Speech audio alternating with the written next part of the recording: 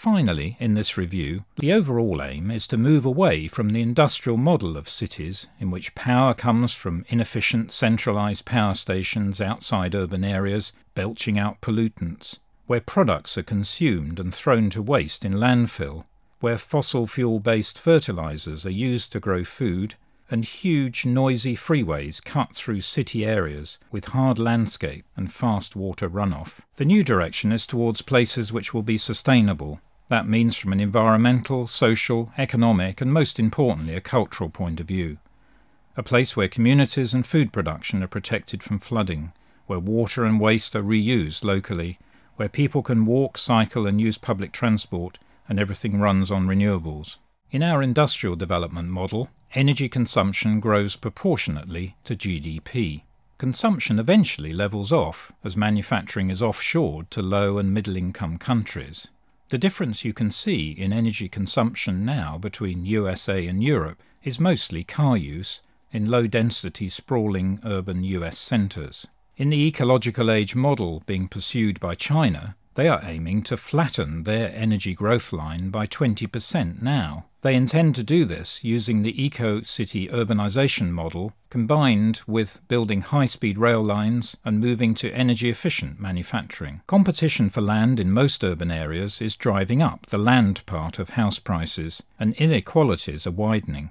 The ambitions of those moving to urban centres in low and middle-income countries are not being realised. People move to cities not because they will be better off, but because they expect to be better off. Many people actually find it hard to integrate and make their way. Their dire financial situation and lack of affordable housing, exacerbated by rising fuel and food costs, is often leading to homelessness and slum housing.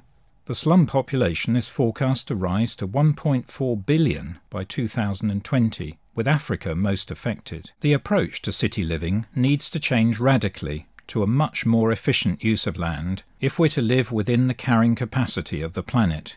Ecological is that for the world's most vulnerable people, in countries like Afghanistan and Bangladesh, who spend 60% of their income on food, are being priced out of the food market and are facing starvation. As wealth increases, people eat more, and eat high-footprint food like meat, which increases pressure on water supply. Productivity of land for vegetables and fruit can be improved using new low-energy processes of building and balancing soil fertility, and this can be assisted by closing the resource loops between urban living and rural food production, which I'll come back to later. Freshwater resources are fundamental to agriculture, food production and human development. If present trends continue, 1.8 billion people will be living in countries or regions with absolute water scarcity by 2025, and 2/3 of the world population could be subject to water stress. Europe has this problem too, as you can see in dark green.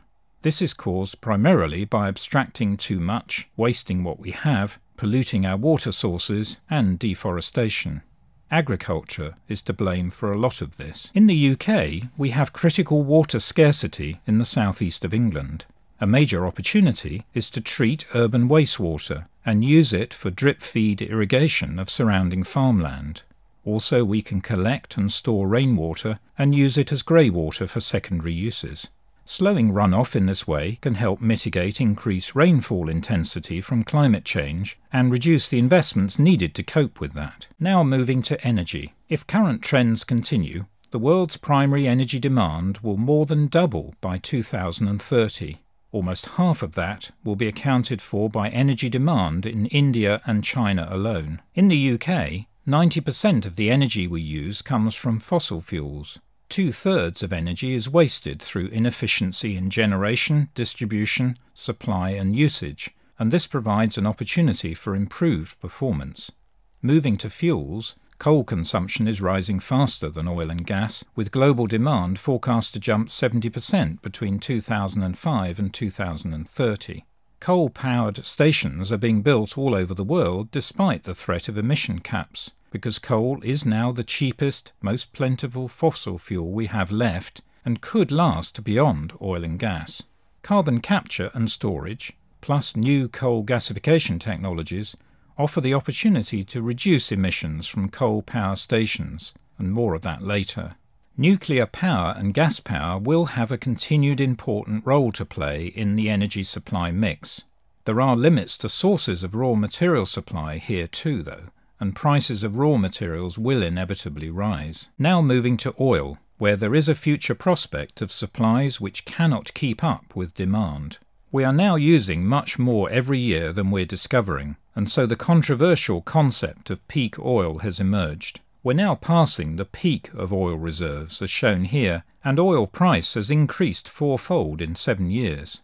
Oil price does not just impact our transport costs, but directly impacts food and goods prices too. Energy from renewable sources, such as solar, wind, tides and waves, are greatly underused, and are becoming more viable as oil prices increase. There is much more solar energy available in the desert regions of the world than we're currently generating from fossil fuels. According to the 2006 United Nations Environment Report, an area of 640,000 square kilometres could provide the world with all of its electricity needs, and the Sahara is more than 9 million square kilometres in size.